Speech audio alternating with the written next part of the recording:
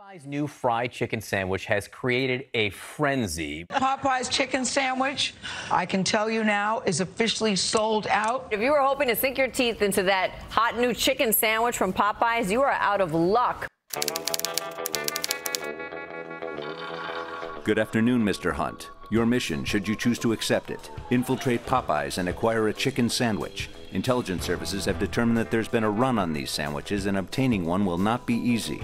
I went to the Popeyes in Schaumburg yesterday and was told they were sold out.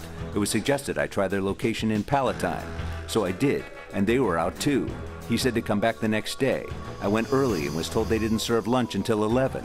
Why can't I have a chicken sandwich for breakfast? Wait a minute.